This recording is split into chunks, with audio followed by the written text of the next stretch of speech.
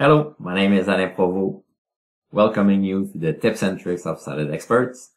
And we are at the third part of SolidWorks CAM in our digital manufacturing. So I'm gonna speak to you about all the advantage of having SolidWorks CAM Pro solution, but not all of them because there's so many of them. But I'm gonna show you a little trick how to insert a part into an assembly and use it inside your SolidWorks to be able to do the machining on your part. So let's go right into SolidWorks to see how it's done. Alright, so here we are inside SolidWorks. We'll open up our CNC. So let's see what we have here. So that's an assembly of a table where I'm going to work my milling for my part. And as you can see, it's a complete assembly, and I have a little 3D sketch for my stock. So a single sketch for the bottom, a 3D sketch, a plane. So this is to create a stock, a virtual stock for my part, and I have a plane for the bottom of where I want my part to sit.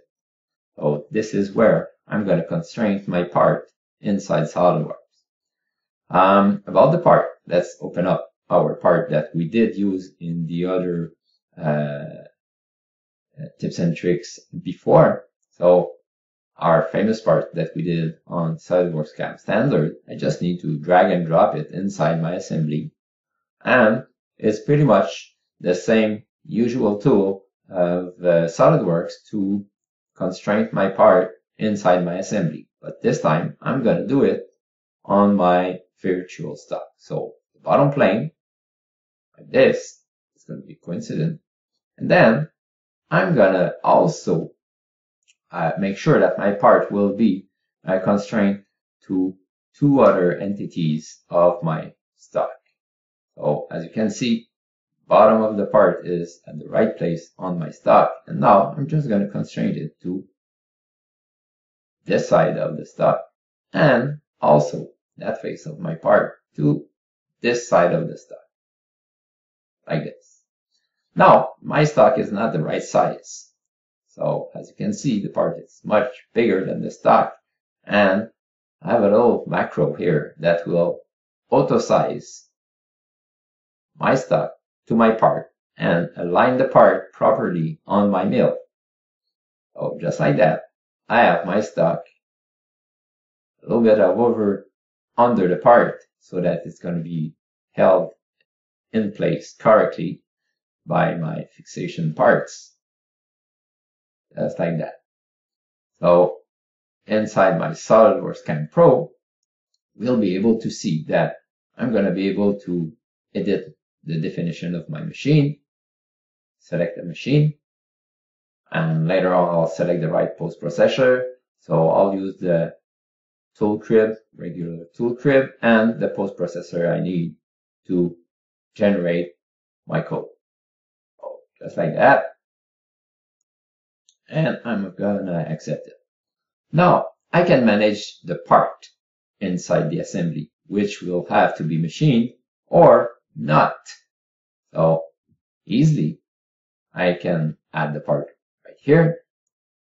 And now there are some other parts that needs to be added in there. Those grips. So let's manage our parts again and include now those grips inside the program. So I'll even add some more grips to hold my stock better. Just like that. I just need to drag, drop. SolidWorks constraints are intelligent. They're going to be able to simply be copied and reused. Like this. And now I'm going to add those instances inside SolidWorks CAM Pro. So I select one. Create the instances and add them. There they're going to be categorized. So it's going to be easy to see them since there are two different types of instances. Like this, as you can see now in the tree on the left, all instances are correctly organized. Next step, maybe the coordinate system has to be adjusted.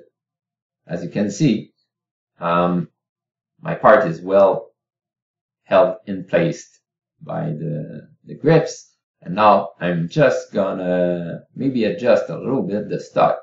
So maybe I don't remember, maybe 1/8 or 1/4 of an inch more. No, just I'll correct that later on. I'll add just 1/8 of stock to that. That's it.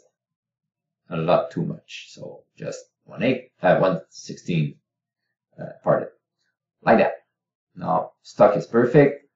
I'll adjust the coordinate to the bounding box of the stock, as you can see. So I just select the dot, perfect, and I'll be ready to go and do the machining on my part.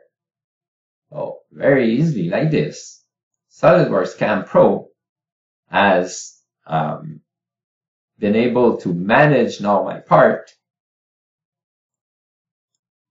and now it's going to be able to grab all the features of my part to be able to do the machining on that part. So that's the rest of the usual job that we know SolidWorks CAM can do.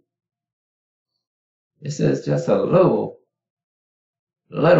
advantage that you can see SolidWorks CAM Pro can do for you. So let's see you next time on our tips and tricks of SolidXperts. Thank you. Bye-bye.